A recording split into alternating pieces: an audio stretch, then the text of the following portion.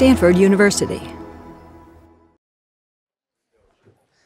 Okay, so we're back again with CS224N. So let's see. So in terms of what we're going to do today, I mean, I think it's going to be a little bit muddled up and going forwards and backwards. Officially in the syllabus, today's lecture is sequence-to-sequence models and attention, and next Tuesday's lecture is machine translation. But really, Richard already started saying some things about machine translation last week, and so I thought for various reasons it probably makes sense to also be saying more stuff about machine translation today, so expect that. But I am going to cover the main content of what was meant to be in today's lecture and talk about attention today. And that's a really useful thing to know about. I mean, almost certainly, if you're going to be doing anything in the space of sort of reading comprehension, question answering models, such as, for instance, assignment 4, but also kinds of things that a whole bunch of people have proposed for final projects, you definitely want to know about and use attention. But then I actually thought I'd do a little bit of going backwards next Tuesday, and I wanted to go back and actually say a bit more about these kind of gated models like the GRUs and LSTMs that have become popular lately, and try and have a bit more of a go at saying just a little bit more about, well, why do people do this and why does it work, and see if I can help make it a little bit more intelligible. So we'll mix around between those topics, but somehow over these 2 weeks of classes, we're doing recurrent models, attention, MT, and all those kinds of things. Okay, other reminders and comments.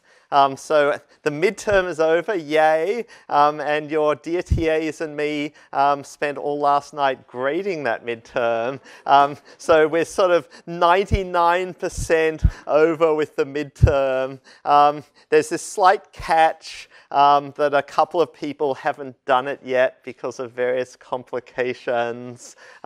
So essentially next Tuesday is when we're going to be able to be sort of releasing solutions to the midterm and handing them back. Some people did exceedingly well. The highest score was extremely high 90s. Most people did pretty well. It has a decent median. Few people not so well. You know what these things are like. But yeah, overall we were pretty pleased with how people did in it. I just thought I should mention one other issue, which I'll also sort of send a Piazza note about. I mean, I know that a few people were quite unhappy with the fact that some students kept on writing after the official end of the exam. And I mean, I totally understand that, because the fact of the matter is these kind of short midterm exams do end up quite time limited, and many people feel like they could do more if they had more time. I mean, on the other hand, I honestly feel like I don't know quite what to do about this problem. Both Richard and me came from educational traditions where we had exam proctors, and when it was time to put your pens down, you put your pens down, or else dire consequences happen to you. Whereas my experience at Stanford is that every exam I've ever been in at Stanford, there are people who keep writing until you forcibly remove the exam out of their hands. And so there seems to be a different tradition here, and in theory this is meant to be student regulated by the honor code, but we all know that there are some complications there as well. So it's not that I'm not sensitive to the issue, and you know, really exactly what I said to the TAs before the end of the exam is, so it's a real problem at Stanford, people going on writing, so could everyone get in the room as quickly as possible and collect everyone's exams to minimize that problem? But it's obviously a little bit difficult when there are 680 students. But we did the best we could, and I think basically we have to proceed with that. Okay. Other topics. Assignment 3 is looming. Apologies that we were a bit late getting that out, though with the midterm it wouldn't have made much difference. We have put in a little bit of an extension to assignment 3. I guess we're really nervous about giving more extension to assignment 3, not because we don't want you to have time to do assignment 3, but just because we realize that anything we do is effectively stealing days away from the time you have to do the final project or assignment 4, so we don't want to do that too much. We hope that assignment 3 isn't too bad, and the fact that you can do it in teams can help, and that won't be such a problem. Another thing that we want people to do but are a bit behind on, but hopefully can get in place tomorrow, is giving people access to Microsoft Azure to be able to use GPUs to do the assignments. We really do want people to do that for assignment 3, since it's just great experience to have and it'll be useful to know about for then going on for assignment 4 and the final project. So we hope we can have that in place imminently, and it really will allow you to do things much quicker for assignment 3. So the kind of models that you're building for assignment 3 should run at least an order of magnitude, sort of 10, 12 times or something faster if you're running them on a GPU rather than a CPU. So look forward to hearing more about that. The final reminder I want to mention is really encouraging people to come to final project office hours for discussion. Richard was really disappointed how few people came to talk to him about final projects on Tuesday after the exam. Now, maybe that was quite understandable why no one turned up, but at any rate, moving forward from here, really encourage you to do that. So I have final project office hours tomorrow from 1 to 3. Richard's going to be doing it again next Tuesday. The various other PhD students having their office hours. So really do, for the rest of the quarter, try and get along to those and check in on projects as often as possible. And in particular, make really sure that either next week or the week after that you do talk to your project mentor to find out their advice on the project. Okay, all good? Any questions? Okay, so let's get back into machine translation.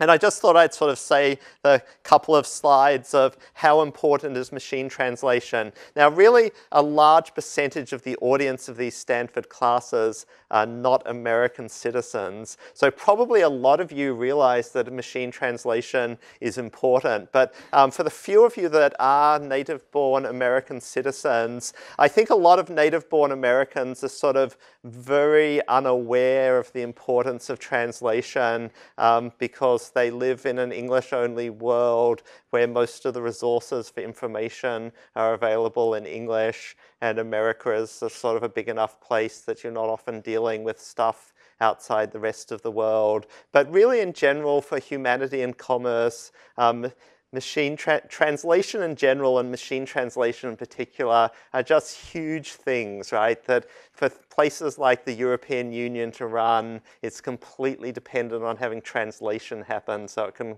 work across the many languages of the European Union. So the translation industry is a $40 billion a year industry, and that's basically the amount that's spent on human translation, because most of what's done as machine translation at the moment is in the form of free services. And so it's a huge issue in Europe, it's growing in Asia, lots of needs in every domain, as well as commercial. There are social, government, and military needs. And so the use of machine translation has itself become a huge thing. So Google now translates over 100 billion words per day, right? There are a lot of people that are giving Google stuff to translate. It's then important for things like having social connections. So, I mean, in 2016, last year, Facebook rolled out their own homegrown machine translation. Prior to that, they'd made use of other people's translation, but essentially what they'd found was that the kind of commercial machine translation offerings didn't do a very good job at translating social chit-chat. And the fact of the matter is that doing a better job at that is sufficiently important to a company like Facebook that they're developing their own in-house in-house machine translation to do it. And one of the quotes that came along with that was when they were testing it and they turned off the machine translation for some users, that they really went nuts. That lots of people really do actually depend on this.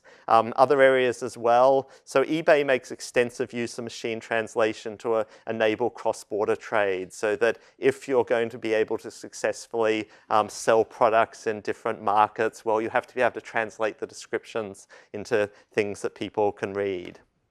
Okay, and so that then leads us into what we're going to be focusing on here, which is neural machine translation. And so neural machine translation, or NMT, is a sort of a commonly used slogan name, and it's come to have a sort of a particular meaning that's slightly more than neural plus machine translation. That neural machine translation is used to mean what we want to do is build one big neural network which we can train the entire end-to-end machine translation process in and optimize end-to-end. And so systems that do that are then what are referred to as NMT systems. So that the kind of picture here is that we're going to have this big neural network. It's going to take input text. It's somehow going to encode into neural network vectors. It's then going to have a decoder, and out will come text at the end. And so we get these encoder-decoder architectures. Before getting into the modern stuff, I thought I'd take 2 slides to tell you about the archaeology of neural networks. That the sort of neural networks, it's sort of been very marginal or dead as a field for a couple of decades. And so I think a lot of the time people these days think of deep learning. It turned up around 2012 with the ImageNet breakthroughs, and boy, has it been amazing since then. But really there have been earlier ages of neural networks, and in particular there was a boom in the use of neural networks in the second half of the 80s into the early 90s, which corresponds to when Rumelhart and McClelland, and so that's the J. McClelland that's still in the psych department at Stanford, pioneered or re-pioneered the use of neural networks, partly as a cognitive science tool, but also as a computing tool. And many of the technologies that we've been talking about, really the math of them were worked out during that period. So it was in the 80s, there was really worked out of how to do general backpropagation algorithms for multi-layer neural networks. And it was also during that period when people worked out how to do the math of recurrent neural networks. So algorithms like backpropagation through time were worked out in this period in the late 80s, often by people who were psychologists, cognitive scientists, rather than hardcore CS people in those days. And so also in that period was actually when neural MT, in having these encoder-decoder architectures for doing translation, was first tried out. The systems that were built were incredibly primitive and limited, which partly reflects the computational resources of those days, but they still were encoder-decoder architectures. So as far as I've been able to work out, the first neural MT system was this system that was done by Bob Allen in 1987 at the very first International Conference on Neural Networks. And so he constructed 3,000 English-Spanish pairs over a tiny vocabulary, a sort of a 30 to 40 word vocabulary. And the sentences were actually kind of constructed based on a grammar. It wasn't actually kind of real, just collect together human language use. But you sort of had sentences like this with some variation of word order and things like that. And he built this simple encoded decoder network that you can see on the right that was not a recurrent model. You just had sort of a binary representation of the sequence of words in the sentence, and the sentences were only short and then were pumped through that. A few years after that, Lonnie Chrisman. Lonnie Chrisman's actually a guy who lives in the Bay Area. He works at a tech firm still to this day. Not doing neural networks anymore. So Lonnie Chrisman in the early 90s then developed a more sophisticated neural network architecture for doing an encoder-decoder MT architecture. So he was using this model called RAMs, recursive auto-associative memories, which were developed the early 90s. Not worth explaining the details of them, but a RAM is in some sense kind of like a recurrent network of the kind that we've already started to look at, and he was building those ones. And so that then leads into our modern encoder-decoder architectures that Richard already mentioned, where we're having perhaps a recurrent network that's doing the encoding, and then another recurrent network that is then decoding out in another language. And where in reality, they're not normally as simple as this, and we have more layers and more stuff, and it all gets more complicated. I just wanted to mention quickly a teeny couple more things about the space of these things. So you can think of what these encoder-decoder architectures are as a conditional recurrent language model. So if we want to generate a translation, we're encoding the source, so we're producing a Y from the source, and then from that Y, we're going to decode.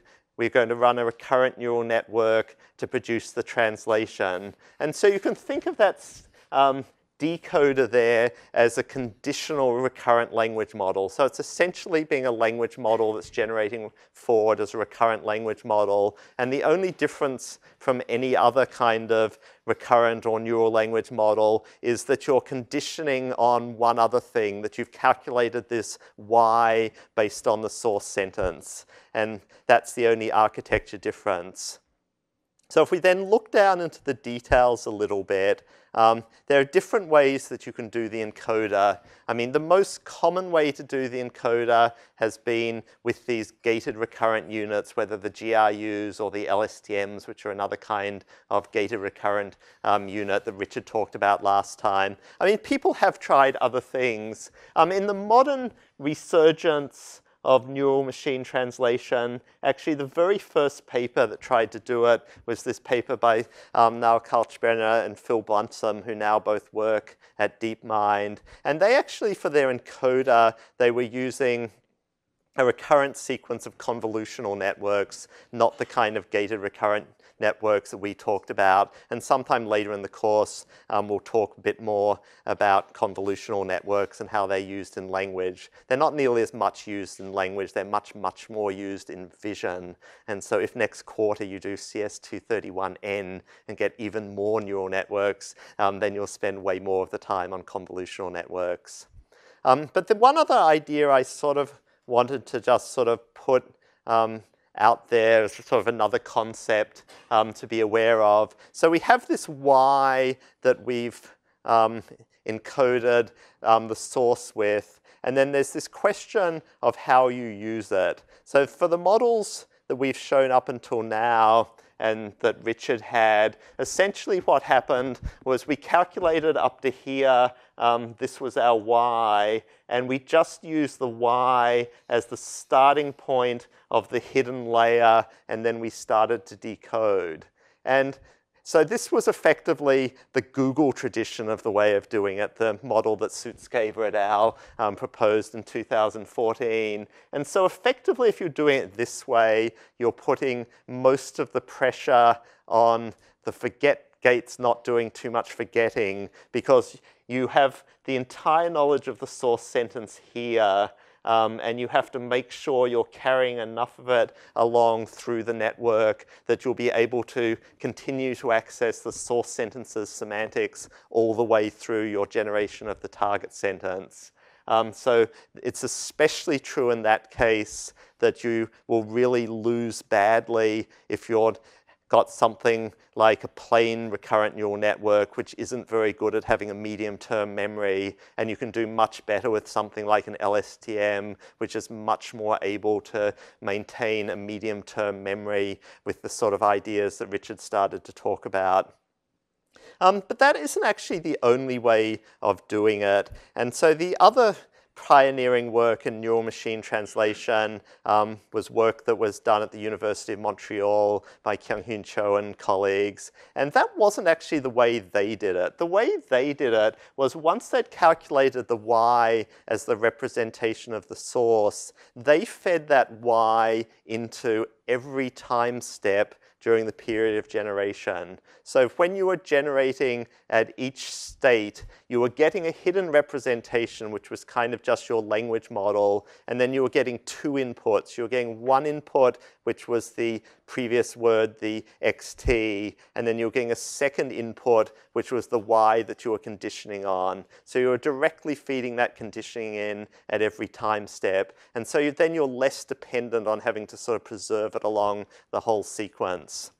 And in a way, having the input available at every time step, that seems to be a useful idea. And so that's actually the idea that will come back when I talk about attention. That attention is again going to give us a different mechanism of getting at the input when we need it and to being able to condition on it.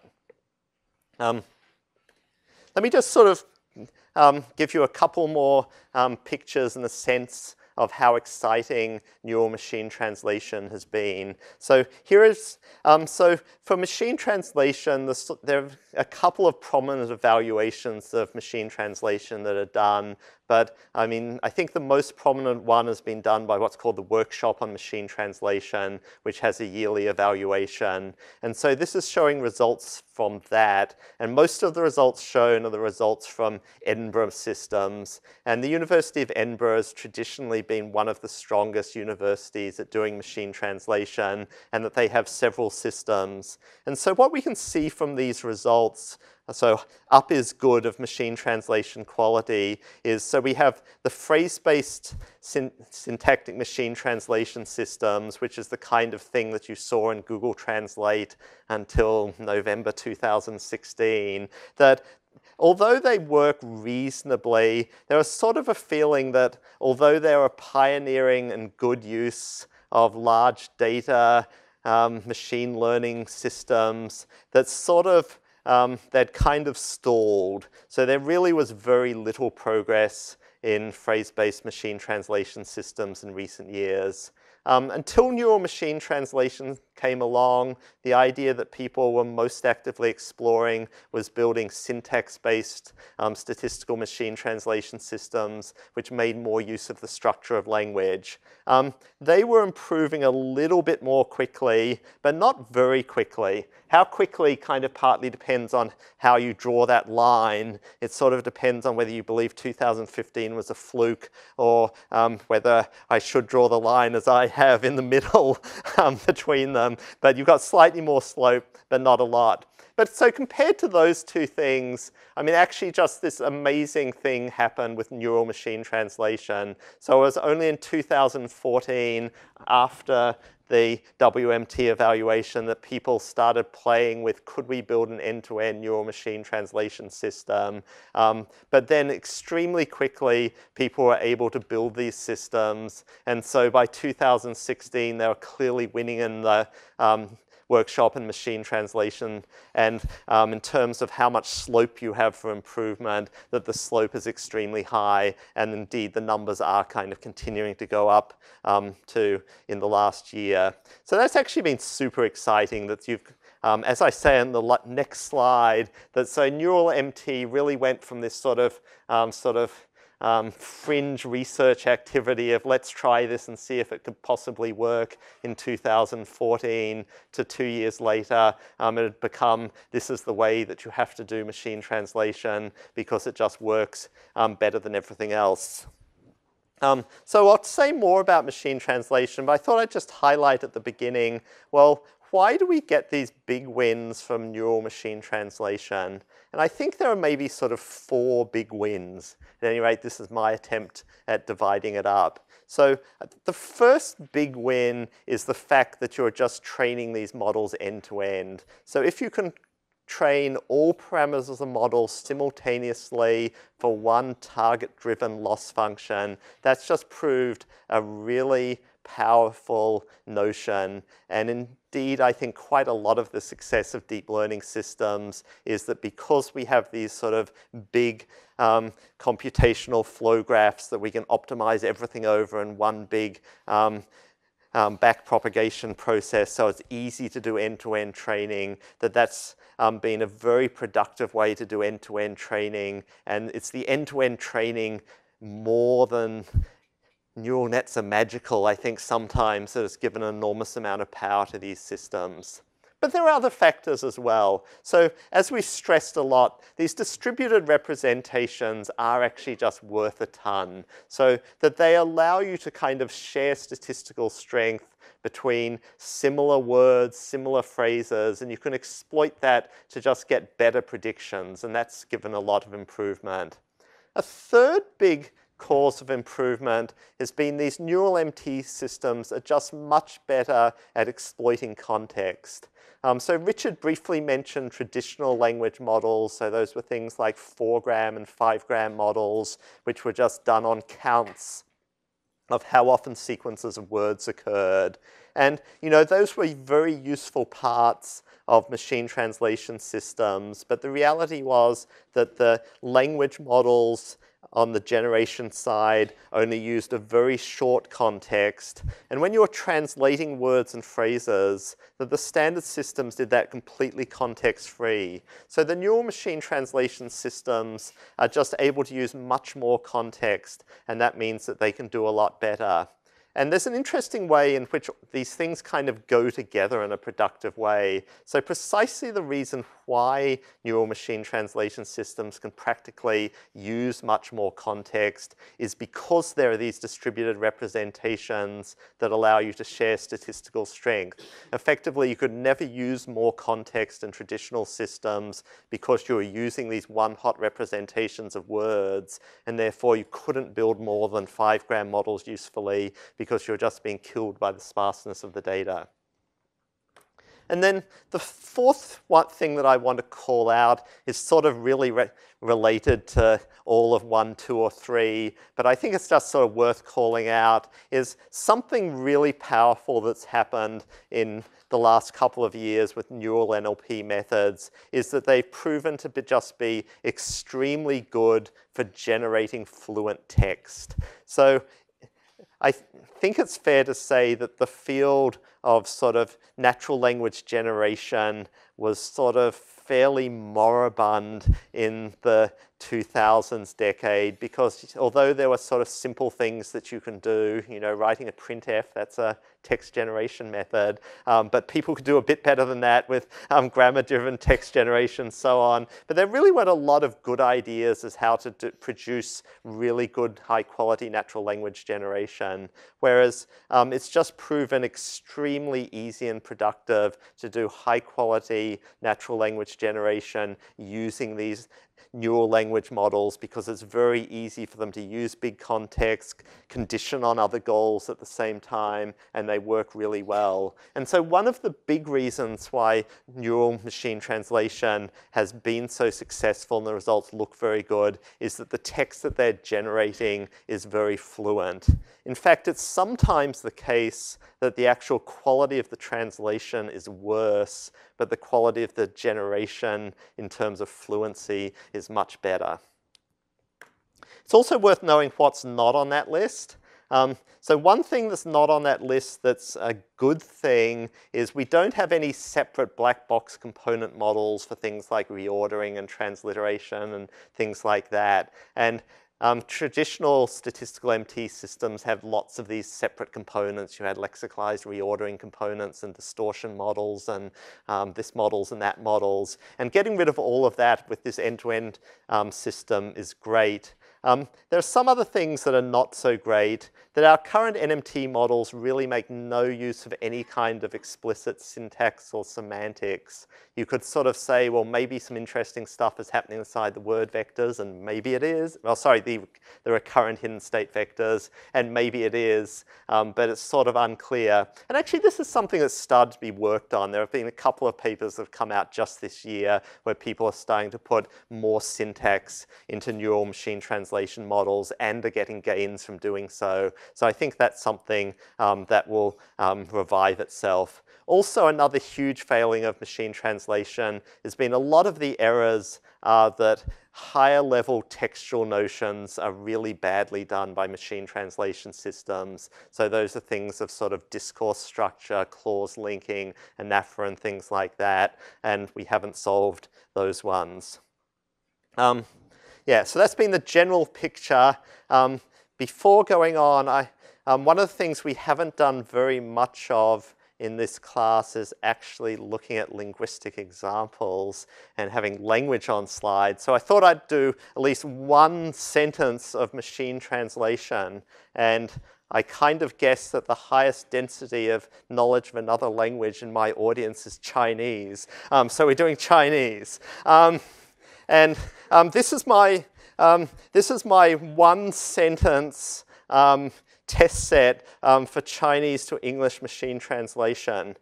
So I guess back in the mid-2000s, we were doing Chinese to English machine translation, and there was this evaluation that we did kind of badly on, and one of the sentences that we translated terribly was this sentence. And ever since then, I've been using this as my one sentence evaluation set. So I guess this sentence, it actually comes from Jared Diamond's book, Guns, Germs, and Steel. So in a sense, it's sort of a funny one, since it's starting with the Chinese translation of Jared Diamond's text, and then we're trying to translate it back into English. But never mind, that's our sentence for now. So what have we got here? So this is the 1519 year. There were 600 Spanish people, and they're landing in Mexico. And then we've got to conquer. And the first bit I want to focus on is then this next bit here. So the several million population of the Aztec Empire.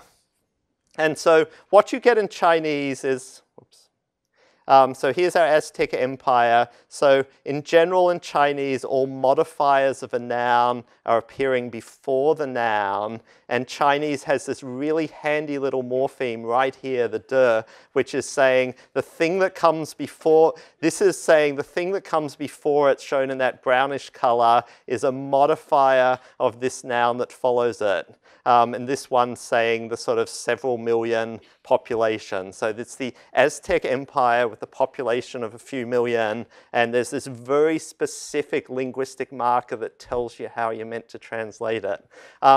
And then after that, we've then got the part here where then we've got sort of first time, confronted them, losses, 2/3. And so that's just sort of tacked on to the end of the sentence that they lost 2/3 of their soldiers in the first clash. This is just an interesting thing in how translation works. So you could, in an English translation, try and tack that onto the end of the sentence and sort of say, losing 2/3 of their soldiers in the first clash, or and they lost 2/3 of their soldiers in the first clash. But neither of those sound very good in English. So below here, what we have is the reference translation, which is where we got some competent human to translate this. And so interestingly, what they did, and I think correctly actually here, is that they decided, gee, it'd actually be much better to make this into 2 sentences. And so they put in a period, and then they made a second sentence. They lost 2/3 of their soldiers in the first clash. Okay, so I won't tell you our bad translation, but every year since I've been running this sentence through Google, and so I'll show you the Google translations. So in 2009, this is what Google produced. 1519, 600 Spaniards landed in Mexico. So that start's not very good. But if we go in particular to this focus part, millions of people to conquer the Aztec Empire. No, that's not correct. And, well, it's getting some of the words right, but it's completely not making any use of the sort of structure of the sentence in Chinese. And it doesn't get much better. The first 2/3 of soldiers against their loss. No. Okay, so we can go on to 2011. I sort of left some of them out so the font size stayed vaguely readable. So it changes a bit, but not really. 1519, 600 Spaniards landed in Mexico, millions of people to conquer the Aztec Empire. The initial loss of soldiers, 2/3 of their encounters. So that last bit's maybe a fraction better, but the rest of it's no better. in 2013, it seemed like they might have made a bit of progress. 1519, 600 Spaniards landed in Mexico to conquer the Aztec Empire, hundreds of millions of people. It's unclear if it's made progress. The fact that you can read the to conquer the Aztec Empire as meaning the Spaniards sort of means it might have made some progress, but then after that they just dumped the hundreds of millions of people between two commas, and so it's really not quite clear what that's doing. But it sort of seemed like whatever that changed, it was just kind of luck, because in 2014 it sort of switched back. 1519, 600 Spaniards landed in Mexico, millions of people to conquer the Aztec Empire, the first 2/3 of the loss of soldiers they clash. And not only that, interestingly, when I ran it again in 2015 and 2016, the translation didn't change at all. So I don't know what all the people were doing on the Google MT translation team in 2015 and 2016, but they definitely weren't making progress in Chinese translation. And I think this sort of reflects the feeling that the system wasn't really progressing, that they'd sort of built the models and mined all the data they could for their Chinese English MT system. It wasn't getting any better. So then in late 2016, Google rolled out their neural machine translation system, which we're going to hear more about in a moment. And there's actual and distinct signs of progress. So in 1519, 600 Spaniards landed in Mexico. So the beginning of it is a lot better because, you know, the whole time it had just been plonking down 1519, 600, which wasn't a very promising beginning. So, I mean, in the Chinese, there's no word for in, right? So this character here is year, right? So it's sort of 1519 year, 600 people, Spanish people, right? But clearly in English, you want to be putting an in there and say in 1519, but somehow Google had never managed to get that right, whereas you might have thought it could. But now it is, right? In 1519, comma, great beginning. And it continues much better. 600 Spaniards landed in Mexico to conquer the millions of people of the Aztec Empire. This is getting really good. Neural machine translation is much, much better. But there is still some work to do. I guess this last part is kind of difficult in a sense, the way it's sort of tacked on to the end of the sentence. But at any rate, it still isn't working very well for that because they've just tacked on the first confrontation, they killed 2/3, which sort of it seems to be the wrong way round because that's suggesting they killed 2/3 of the Aztecs, whereas meant to be that they lost 2/3 of the Spaniards. So there's still work to be done for improving neural machine translation.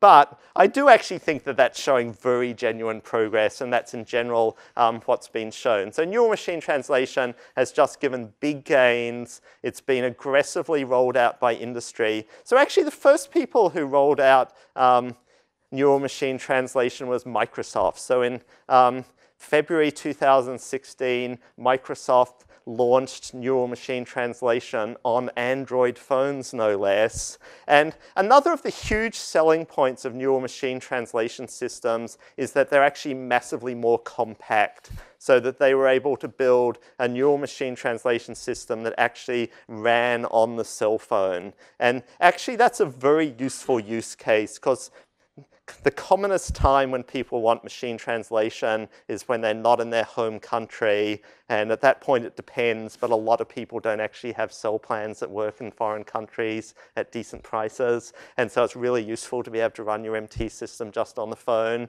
and that was sort of essentially never possible with the huge kind of lookup tables of phrase-based systems, but is now possible.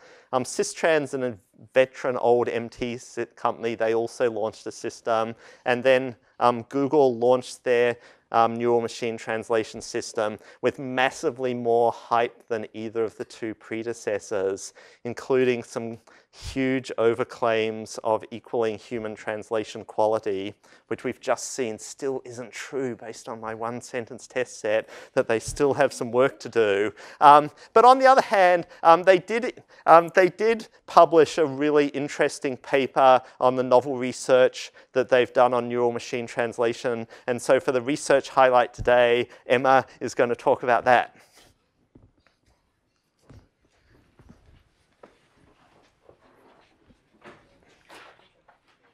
Hi. Hi. Today I'm going to talk about Google's multilingual NMT system, which enables zero-shot translation. So as we have seen in the lecture, this is the standard architecture for an NMT system, which we have an encoder and a decoder. However, this standard architecture supports only bilingual translation, meaning that we can have only one specific source language and one specific target language. So what if we want to have a system that's able to do multilingual translation, meaning that we can have multiple source languages and multiple target languages? So previously, people have proposed several different approaches. The first one, they proposed to have multiple different encoders and multiple different decoders, where each pair corresponds to one specific pair of source and target languages. And the second one, they proposed to have a shared encoder that works for one specific source language, but have different decoders to decode into different target languages. And they also have proposed this. The third one is they have multiple different encoders to work for different source languages and one single shared decoder to work for one specific target language. So what's so special about Google's multilingual NMT system? So first of all, it's really simple because here we only need one single model that is able to translate from different source languages to different target languages. And because of the simplicity, the system can trivially scale up to more language pairs. And second, the system improves the translation quality for lower source language. So because the parameters of the model are shared implicitly, and so the model is forced to generalize across language boundaries. So it's observed that if we train the language that has very little training data with the language pairs that have a lot of training data in one single model, the system the translation quality for the lower source language is significantly improved. And also the system is able to perform zero-shot translation, meaning that the model can implicitly translate for the language pairs it has never seen during training time. For example, if we train a model on Portuguese to English and English to Spanish data, the model is able to generate reasonable translation for Portuguese to Spanish directly, without seeing any data for the language pair during training time. And this is the architecture for the model. As we can see, this is kind of just the standard architecture for the state-of-the-art NMT system, where we have like multiple stacked layers of STMs for both decoders and encoders, and they also apply the attention mechanism, which we will talk about later in the lecture. So what is the magic here that enables the system to do a multilingual translation? So it turns out that instead of trying to modify the architecture, they instead modified the input data by adding this special artificial token at the beginning of every input sentence to indicate what target language we want to translate to. So for example, if we want to translate from English to Spanish, we simply add this 2ES token to indicate that Spanish is the target language. And after adding this artificial token, we simply just put together all of the multilingual data and just start training. With this similarly simple trick, the system is able to surpass the state-of-the-art performance for English to German, French to English, and German to English translation. And it has comparable performance for English to French translation. Both are on the WMT benchmark. So, and here's a little more detail about the zero-shot translation. The setting is like this. So during training time, we train a model on Portuguese to English and English to Spanish data. But during test time, we ask the model to perform Portuguese to Spanish translation directly. And it's shown here that the model is able to have comparable performance as the phrase-based machine translation system and also the NMT system with bridging. And also with a little bit of incremental training, meaning that we add a little bit of data for the Portuguese to Spanish translation, the model is able to surpass all of the other models listed above. And that's all. Thank you.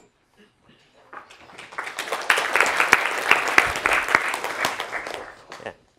So, I mean, I think that actually is a really amazing result. I mean, it's, you know, in some sense, it's actually realizing a long-held dream of machine translation. So a traditional problem with machine translation has always been that if you'd like to be able to translate between a lot of languages, well, you're then in a product space of number of systems, right? So if you'd like to support around 80 languages, as Google does, that if you want to allow translation between any pair straightforwardly, you have to build 6,400 machine translation systems, and that's a lot of machine translation systems. And, you know, they never quite did that. That was the reference to bridging. So if something was being bridged, what that effectively meant for Google was you were translating twice via an intermediate language, where the intermediate language was normally English. So the goal is, for a long time, it's been an MT, is to achieve this dream of an interlingua, so that if you had an interlingua in the middle, you have to only be able to translate each language to and from the interlingua. So you only need 80 encoders and 80 decoders. So it's then the number of languages. And that it's sort of never been very successful, which is why effectively people just sort of build all of these bilingual systems. But this system is now sort of illustrating how you can actually have the encodings of a neural MT system be an effective interlingua. Okay, so now on to the main technical content to get through today is introducing this idea of attention. So what's the problem we want to deal with? So if we're in the sort of vanilla sequence-to-sequence encoder-decoder model, we have this problem because our only representation of the input is this sort of one fixed dimensional representation y, which was sort of the state that our encoder was last in. And so we need to kind of carry that through our entire generation of our translation sentence. And that seems like it might be a difficult thing to do. And indeed, what was shown was that was indeed a difficult thing to do. And so what people found is that these initial neural machine translation systems worked well on short sentences, but if you tried to use them to translate very long sentences, that their performance started to tank, and I'll show some numbers on that later. And so the idea that people came up with, and this idea was actually first proposed for vision, but was then moved over and tried for neural machine translation by Kyung-Hoon Cho and colleagues at Montreal, was to say, well, instead of saying that our y that we generate from is just the last hidden states, why don't we say all of the hidden states of the entire encoding process are available to us? And so we sort of have this pool of source states that we can draw from to do the translation. And so then when we're translating any particular word, we then want to work out which of those ones to draw from. So effectively, the pool of source states becomes kind of like a random access memory, which the neural network is then going to be able to retrieve from as needed when it wants to do its translation. And it'll find some stuff from it and use it for translating each word. And so attention for neural machine translation is one specific instantiation of this, but in general this sort of builds into a bigger concept that has actually been a very exciting concept in recent neural networks research, and I know at least a couple of groups are interested in doing for their final projects, is this idea of can we augment neural networks with a memory on the side so that we can not only lengthen our short-term memory with an LSTM, but we can actually have a much longer-term memory that we can access stuff from as we need it. And attention is a simple form of doing that. And then some of the more recent work, like neural Turing machines, is trying to do more sophisticated forms of read-write memories, augmenting neural networks. Okay, so if we want to retrieve as needed, you could think of that as saying, okay, well, out of all of this pool of source states, we want to be looking at where in the input we want to retrieve stuff from. So effectively, you know, after we've said je and we're wanting to translate the next word, we should be working out, well, where in here do we want to be paying attention to decide what to translate next? And if it's French, we want to be translating the am next. And so our attention model effectively sort of becomes like an alignment model, because it's saying, well, which part of the source are you next going to be translating? So you've got this implicit alignment between the source and the translation. And that just seems a good idea because, you know, that's even what human translators do. It's not that a human translator reads the whole of a big long sentence and says, okay, got it, and then starts furiously scribbling down the translation, right? They're looking back at the source as they translate and are translating different phrases of it. And so Richard mentioned last week the idea that in training statistical models, that one of the first steps was you worked out these word alignments between the source and the target, and that was used to extract phrases that gave you kind of phrases to use in a statistical phrase-based system. Here we're not doing that. It's rather just at translation time, by process of using this attention model, we're implicitly making connections between source and target, which gives us a kind of alignment. But nevertheless, it effectively means that we're building this end-to-end neural machine translation system that's doing alignments and translation as it works. So it achieves this NMT vision. And you do get these good alignments. So here, so we're using this kind of on the right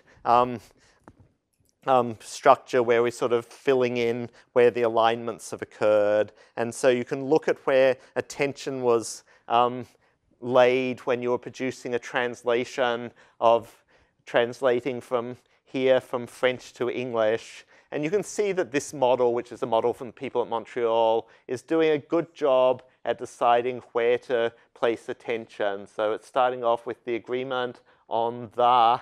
And then the interesting part is that sort of French typically has adjectival modifiers after the head noun. So this is the zone, economic European, which you have to flip in English to get the European economic area. And so it's kind of correctly modeling that flip in deciding where to pay attention in the source, and then kind of goes back to a more monotonic linear order. Okay, so that looks good. How do we go about doing that? So what we're going to be doing is we've started to generate, and we want to generate the next word. And we want to use our hidden state to decide where to access our random access memory, which is all the blue stuff. And so, well, we haven't yet generated the hidden state for the next word. So it seems like our only good choice is to use, I think I skipped one. No, okay. The only good choice is to use the previous hidden state as the basis of attention, and that's what we do. And then what we're going to do is come up with some score that combines it and elements of the hidden state. And commonly people are only using the highest level of the hidden state for attention and decides where to pay attention. And so this scoring function will score each position and saying where to pay attention. And I'll get back to the scoring functions in a minute. And so the model that they proposed was we get a score for each component of the memory, and then what we're going to do is sort of build a representation which combines all of the memories weighted by the score. So what we're going to do is we're going to say, okay, we'll take those scores and we'll do our standard trick. We'll stick them through a softmax function, and that will then give us a probability distribution of how much attention to pay to the different places in the source. And so then we're going to combine, then we're going to combine together all of the hidden states of the encoder weighted by how much attention we're paying to it. So that we're taking, these are each hidden state of the encoder, the amount of attention you're paying to that position, and then you're just calculating a weighted sum, and that then gives us a context vector. So now, rather than simply using the last hidden state as our representation of all of meaning, we're using the entire of our hidden states of the encoder as our representation of meaning, and at different points in time, we weight it differently to pay attention in different places. And so now what we're going to do is, based on what we were, This is going automatic on me. Now what we're going to do is based on what we were doing before, and so the previous hidden state and the previous word of the decoder, but also conditioned on this context vector, we're then going to generate the next word. Okay. So then the question is, well, how do we actually score that? And at this point, we need some kind of attention function that decides how to work out the score. And a very simple idea you could use for that is just to say, well, let's take the dot product between the decoder hidden state and an encoder hidden state, and we want to find the ones that are similar, because that means we're in the right ballpark of words that have the same meaning, and generate from that. And that's a possible thing that you could do. The one that was proposed by the people in Montreal was this bottom one, where we're effectively using a single layer of neural net, just like the kind of functions that we've been using everywhere else inside our LSTM. So we're taking the concatenation of the two hidden states, we're multiplying them by a matrix, putting them through a tanh function, and then multiplying that by another vector where both the v and w are learned, and using that as an attention function. And so that's what they did in their work, and that worked pretty well. In the work we did at Stanford, so principally Tung Long's work, we proposed using a different attention function, which is the one in the middle, which is this bilinear attention function, which has actually been quite successful and widely adopted. So here, it's kind of like the top one where you're doing a dot product, but you're sticking in between the dot product a mediating matrix W. And so that matrix can effectively then learn how much weight to put on different parts of the dot product to sort of have an idea of where to pay attention. And that's actually turned out to be a model that works kind of well. And I think there's a reason why it works kind of well, because what you would like to do is kind of have interaction terms that look at HT and HS together. And even the dot product kind of has this interaction between HT and HS. And this is a more sophisticated way of getting an interaction between HT and HS. Whereas if you're using this model with only a single layer of neural network, you don't actually get interactions between HT and HS, because you've got the sort of two parts of this vector, and each of them is multiplied by a separate part of this matrix. And then you put it through a tanh, but that just rescales it element-wise. And then you multiply it by a vector, but that just rescales it element-wise. So there's no place that HT and HS actually interact with each other. And that's essentially the same problem of the sort of classic result that you can't get an XOR function out of a one-layer perceptron, is because you can't get the two things to interact with each other. So this is a very simple low-parameter way in which you can actually have interaction terms, and it seems to work really well for attention functions. It's not the only way that you could do it. Another way that you could do things that a couple of papers have used is to say, well, gee, a one-layer neural net's just not enough. Let's make it a two-layer feed-forward network, and then we could have arbitrary interactions again, like the XOR model, and a couple of people have also played with that. Another thing that has been explored for attention that I'll just mention, so the simple model of attention, you've got this attention function that spreads attention over the entire source encoding, and you've got a weighting on it. That's kind of simple. It's easy to learn. It's a continuous, nice differentiable model. It's potentially unpleasant computationally if you've got very long sequences, because that means if you start thinking about your backprop algorithm, that you're backpropagating into everywhere all the time. So people have also looked some at having local attention models where you're only paying attention to a subset of the states at one time. And that's more of an exact notion of retrieving certain things from memory. And that can be good, especially for long sequences. It's not necessarily compellingly better just for the performance numbers so far.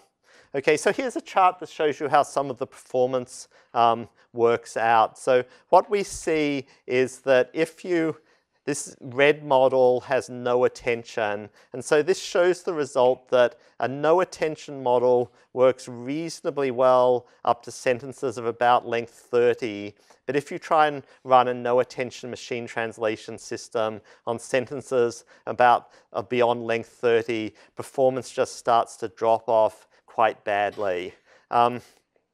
And so, you know, in some sense, this is a glass half full story. The glass half full is actually LSTMs are just miraculous at remembering things. I mean, I think quite to many people's surprise, you can remember out to about length 30, which is actually pretty stunning. But nevertheless, there's magic and there's magic, and you don't get an infinite memory. And if you're trying to translate sentences that are 70 words long, you start to suffer pretty badly with a basic LSTM model. Oops. Okay, so then the models that are higher up is then showing models with attention, and I won't go through all the details. The interesting thing is that even for these shorter sentences, actually there are a lot of gains from putting attention into the models, that it actually does just let you do a much better job of working out where to focus on at each generation step, and you translate much better. But the most dramatic result is essentially these curves turn into flat lines. You know, there's a little bit of a peak here maybe, but essentially you can be translating out to 70-word sentences without your performance going downhill, and that's interesting. The one thing that you might think freaky about all of these charts is that they all go downhill for very short sentences. That's sort of weird, but I think it's sort of just a weirdo fact about the data, that it turns out that the things that are in this kind of data, which is European Parliament data, actually, that are 5-word sentences, they just aren't sentences like I love my mum, which is a 4-word sentence that has a really simple grammatical structure, that when you're seeing 5-word things, that they're normally things like titles of acts, or that they're half sentences that were cut off in the middle and things like that, so that they're sort of weirdish stuff, and that's why that tends to prove hard to translate. Okay, here are just a couple of examples of giving you again some examples of translations. So we've got a source, a human reference translation. Then down at the bottom, we have the LSTM model, and above it, it's putting in attention. So for this sentence, it does a decent job, the base model, of translating it, except for one really funny fact. It actually sticks in here a name that has nothing whatsoever to do with the source sentence. And that's something that you actually notice quite a bit in neural machine translation systems, especially ones without attention, that they're actually very good language models, so that they generate sentences that are good sentences of the target language, but they don't necessarily pay very much attention to what the source sentence was, and so that they kind of go, okay, I'm generating a sentence and a name goes there, stick in some name, and let's get on with generating. It's got nothing to do with the source sentence. That gets better in the other example where it actually generates the right name. That's an improvement. Here's a much more complex example where there's various stuff going on. One thing to focus on, though, is that the source has this not incompatible, whereas the base model translates that as not compatible, which is the opposite semantics, whereas our one here, we're then getting the incompatible, so not incompatible. So that's definitely an improvement. None of these translations are perfect. I mean, in particular, one of the things that they do wrong is safety and security, where in the translation, we have exactly the same word, so it's of the form A and A. Now, this word, you know, really safety and security have a fairly similar meaning, so it's not actually so unreasonable to translate either of those words with this word, but clearly you don't want to translate safety and security as safety and safety. That's just not a very good translation. So that could be better. I'll go on. Yeah, so this idea of attention and has been a great idea. Another idea that's been interesting is the idea of coverage, that when you're attending, you want to make sure you've attended to different parts of the input. And that was actually an idea that sort of, again, first came up in vision. So people have done caption generation, where you're wanting to generate a caption that summarizes a picture. And so one of the things you might want to do is, when you're paying attention to different places, you want to make sure you're paying attention to the different main parts. So you both want to pay attention to the bird and you want to pay attention to the background. So you're producing a caption that's something like a bird flying over a body of water. And so you don't want to miss important image patches. And so that's an idea that people have also worked on in the neural MT case. So one idea is an idea of doing sort of attention doubly. And so you're sort of working out an intention in both directions. So there's a horizontal attention and a vertical attention. And you're wanting to sort of make sure you've covered things in both directions. Okay, so that's sort of one idea. And in general, something interesting that's been happening is in the last roughly year, I guess, that essentially people have been taking a number of the ideas that have been explored in other approaches to machine translation and building them into more linguistic attention functions. So one idea is this idea of coverage. But actually, if you look in the older literature for word alignments, well, there are some other ideas that are in those older machine translation word alignment models. Some of the other ideas were an idea of position. So normally attention or alignment isn't completely sort of random in the sentence. Normally, although there's some reordering, stuff near the beginning of the source sentence goes somewhere near the beginning of the translation, and stuff somewhere near the end of the source sentence goes towards the end of the translation. And that's an idea you can put into your attention model as well. And a final idea is fertility. Fertility is sort of the opposite of coverage. It's sort of saying it's bad if you pay attention to the same place too often, because sometimes one word is going to be translated with 2 words or 3 words in the target language. That happens. But if you're translating one word with 6 words in your generated translation, that probably means that you've ended up repeating yourself. And that's another of the mistakes that sometimes neural machine translation systems can make, that they can repeat themselves. And so people have started to build in those ideas of fertility as well. Okay, any questions or people good with attention?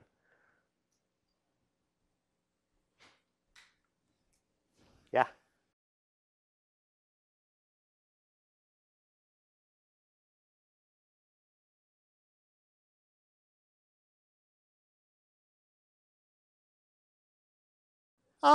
So the question is that when we were doing the attention function, we were just doing it based on the hidden state. And another thing that we could do is actually put in the previous word, the xt, and also put that into the attention function. So I mean, one answer is to say, yes, of course you could. And you could go off and try that and see if you could get value from it. And, you know, it's not impossible you could.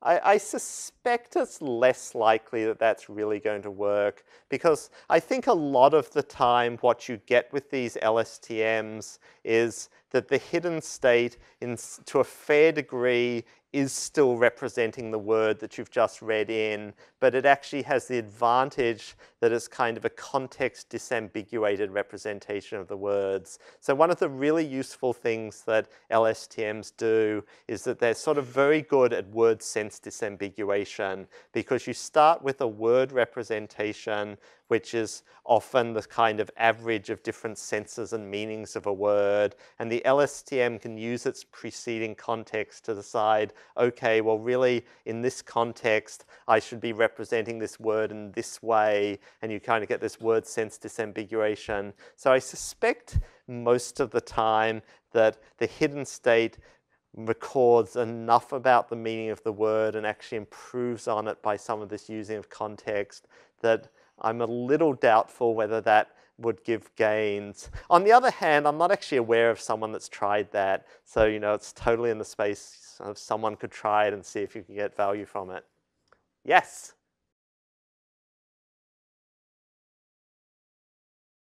Yes, there's a very good reason to use an LSTM as your generator, even though you're going to do attention, which is the most powerful part of these neural machine translation systems remains the fact that you've got this neural language model as your generator, which is extremely powerful and good as a fluent text generator. And that's still being powered by the LSTM of the decoder. The power you get from the LSTM at better remembering the sort of longer short-term memory is really useful as a language model for generation. So I'm sure that that's still giving you huge value and you'll be much worse off without it. Yeah, I mean, the thing that you could wonder is, in this picture, I'm still feeding the final state in to initialize the LSTM for the decoder. Do you need to do that, or could you just cross that off and start with a 0 hidden state and do it all with the attention model? That might actually work fine. Yeah.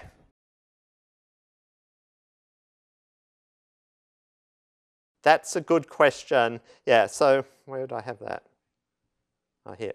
Okay, yeah. So in the simple case, if you sort of are making a hard decision to pay attention to only a couple of places, that's a hard decision, and so that then kills differentiability. And so that's the easiest way to sort of keep everything kind of nice and simply differentiable is just to say use global attention, put some attention weight on each position. It's differentiable the whole way through. So if you're making a hard decision here, traditionally, the most correct way to do this properly and train the model is to say, okay, we have to do this as reinforcement learning, because doing a reinforcement learning system lets you get around the non-differentiability, and then you're in this space of deep reinforcement learning, which has been very popular lately. And there are a couple of papers that have used local attention, which have done it using deep reinforcement learning training. So in the paper that Tang did, that's not what he did. He sort of, I think it's true to say that to some extent he sort of fudged the non-differentiability, but it seemed to work okay for him. But I mean, this is actually an area in which there's been some recent work in which people have explored methods which in some sense are continuing this tradition of fudging, but putting it on more of a theoretical footing and finding this works very well. So an idea that's been explored quite a bit in recent work is to say, in the forward model, we're going to be making some discrete choices as to which positions to pay attention to. In the backwards model, we're going to be using a soft approximation of those decisions, and we will then do the backwards backpropagation using that. So that the kind of idea is you're working out, say, where to pay attention, and you're choosing the states with a sort of a high need for attention as a hard decision. But in the backwards model, you're then having a sort of a soft attention still, and you're training with that. And so that leads into ideas like the straight-through estimator, which has been explored by Yoshua Bengio's group, and other recent ideas of Gumbel softmaxes and things like that. And that's actually sort of been worked out as another way to explain, another way to train these not really differentiable models, which is in some ways easier than using reinforcement learning. I'll go on. There was one other last thing I did want to sort of squeeze in for the end of today, is I just wanted to say a little bit about what's, okay, so for assuming that we've, at source time, we've got our source sentence and we encode it in some way that we're going to make use of. At decoders, that really our decoders are just saying, okay, here's the meaning we want to convey, produce a sentence that expresses that meaning, and how can we do that decoding successfully? And I just sort of wanted to mention for a couple of minutes what are the options and how do they work. So, one thing in theory we could do is say, okay, well, let's just explore every possible sequence of words that we can generate up to a certain length. Let's score every one of them with our model and pick the best one. So we'd literally have an exhaustive search of possible translations. Now that's obviously completely impossible to do because not only is that exponential in the length of what we generate, we have this enormous vocabulary. It's not even like we're doing exponential on a base of 2 or 3. We're doing exponential on a base of 100,000 or something like that. So that can't possibly work out. So the obvious idea and the first thing that people do is, oh, sorry, I'll get to the obvious one next. The second thing, the not quite so obvious, but the probabilistically nice and good thing to do is to do a sampling-based approach, which is a sort of a successive sampling. So it's sometimes referred to as ancestral sampling. So what we're doing then is we've generated up to word t-1 and then saying, okay, based on our model, we have a probability distribution over the teeth word, and so we sample from that probability distribution one symbol at a time, and we keep on generating one word at a time until we generate our end of sentence symbol. So we generate a word, and then based on what we have now, we do a probabilistic sample of the next word, and we continue along. So if you're a theoretician, that's the right practical thing to do, because if you're doing that, you've got not only an efficient model of generating, unlike the first model, but you've got one that's unbiased, asymptotically exact, great model. If you're a practical person, this is not a very good thing to do, because what comes out is very high variance, and it's different every time you decode the same sentence. Okay, so the practical easy thing to do, which is the first thing that everybody really does, is a greedy search. So we've generated up to the t-1 word. We want to generate the teeth word. We use our model. We work out what's the most likely word to generate next, and we choose it.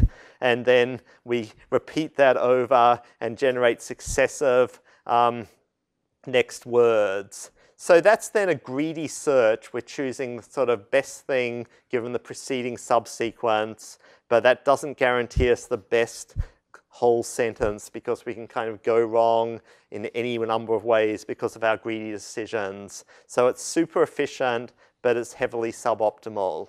So if you want to do a bit better than that, which people commonly do, the next thing that you think about trying is then doing a beam search.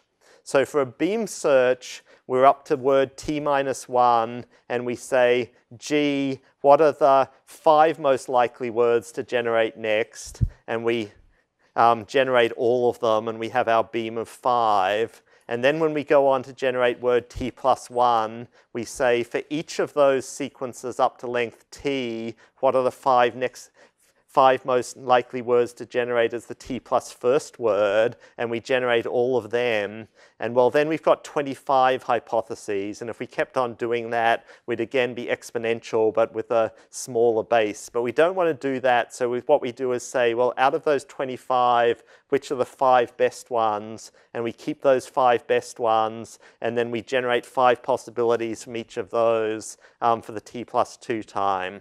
And so we maintain a constant size k hypotheses, and we head along and do things. So, you know, as k goes to infinity, that becomes unbiased, but in practice our k is small, so it is biased.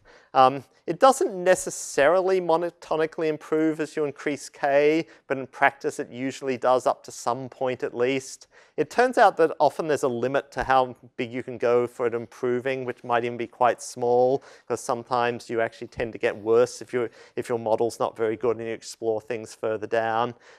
It's not as efficient, right, that your efficiency is going down in k squared. So, you know, as soon as you're at a beam of 10, you're 2 orders of magnitude slower than the greedy search. But nevertheless, it gives good gains.